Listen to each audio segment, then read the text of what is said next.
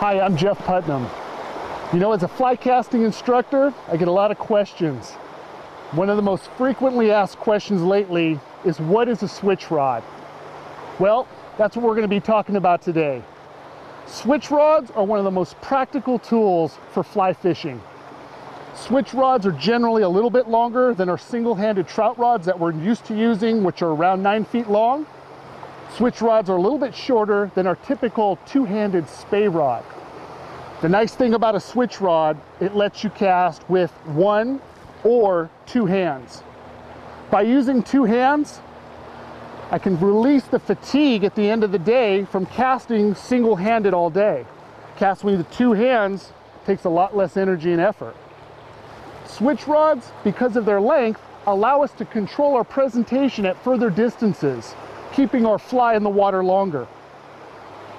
Switch rods can also be used for overhead casting. If I'm fishing on the surf, if I'm fishing in a lake, switch rod's a great way to go. One of the most practical applications for this rod is spey casting techniques. Once we've selected our switch rod, it's time to match up the appropriate reel. The reel is generally one size or two line sizes larger than the switch rod I'm putting it on. So this example would be a 7-weight switch rod. One of the most popular fly lines available for switch rods today are these new short belly switch rod spey lines. What that means, another really popular line is called a Skagit head.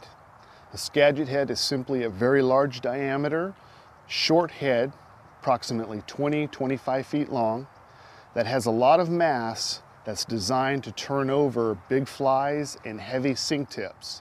If you're using a floating fly line, your leader should be 1 to 1.5 lengths of the switch rod that you're using it on. This is extremely important if you decide to use a spey casting technique, because that longer leader. Here's another great opportunity to talk about the advantages of a switch rod. Here we are fishing with bushes directly behind us. If I were to conventionally strip this fly line in and then overhead cast, you're gonna see I'm right up into those bushes behind me as soon as I pick the fly line up off the water. That's where spey casting really comes in handy, and that's what a switch rod's really designed for. Starting with the rod really low at the water surface, fly lines at the end of a drift. Let's go through that snake roll now and forget these bushes are even behind us.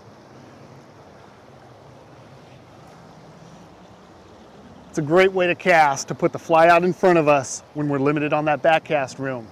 Rod tip travels in a straight line to the target and away from the target to set up a D-loop before making the forward cast.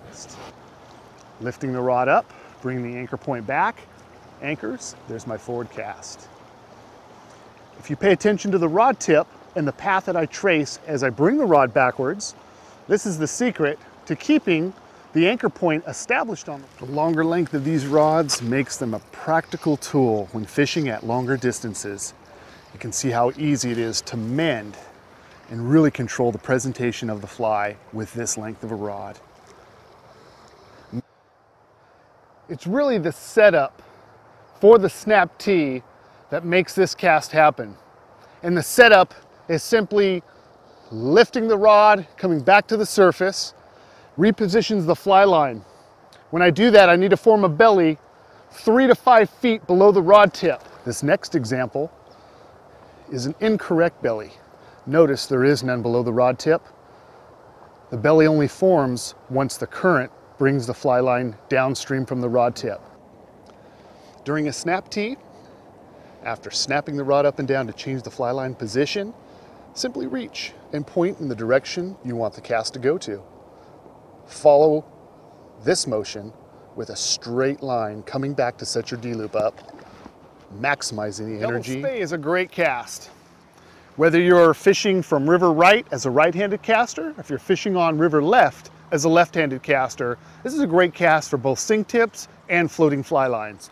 We always start with the fly line directly below us in the water. We start by lifting the rod tip up to drop the fly line in front of me on the water surface. At this position, it's much easier to establish my D-loop over my left shoulder. Then I make my forward cast. Let's go through the steps for the double spay. Are going to be feeding on, which could be small crabs, bait fish, sand eels. They're all found right here in the surf zone. With the switch rod, it makes it really easy to just simply overhead cast 1 or 2 times. I've got plenty of distance out in front of me with the length of the rod, and just follow it in with the retrieve.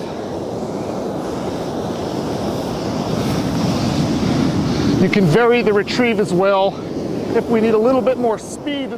It's best to look for prime surf and rivermouth fishing at low tide, so you can see the sandbars and the places where it'll be deep during high tides.